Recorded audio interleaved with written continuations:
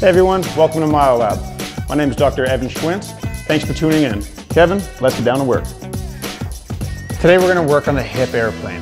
This drill works on lower body, hip stability, utilizing our core while we move through our hips.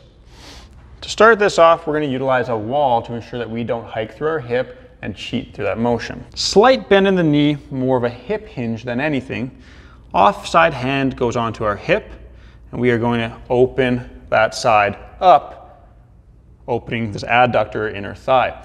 Important part about this is it's not, in this example, a left side hip workout, but rather this stays static in space, and all the movement comes from my right hip, especially the glute complex, to open slowly, and then to stabilize through the adductor inner thigh muscles. Another absolutely critical part of this is your foot. You need to be stable and rooted properly into the ground.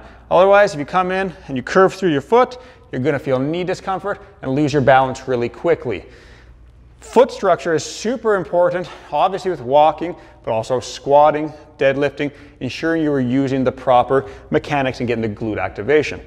Now, if we've evolved past the wall, we can grab a stick or a dowel or a barbell if you want to get really adventurous, and really make this feel like an airplane, moving together the core, shoulders, and hips.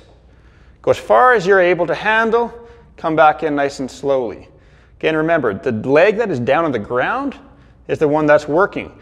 You're going to feel this through your foot, calf, thigh, glutes, and core. Slower is better. Kevin and I want to take this time to personally thank you for watching today's video. Now, if you're in the Calgary, Alberta area, please be sure to check us out at myolab.ca, where you can book online 24/7. We also direct bill to over 20 insurance providers for your convenience. We have a fantastic team here to help you out through any of your needs. If you have any questions from today's video, please be sure to leave a comment down below. If you like what you saw today, please be sure to smash that like button and share with any of your friends. Please also be sure to hit that subscribe button and follow us for our next video.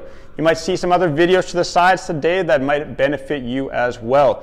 Lastly, please be sure to follow us on Instagram at MyoLabYYC. Take care.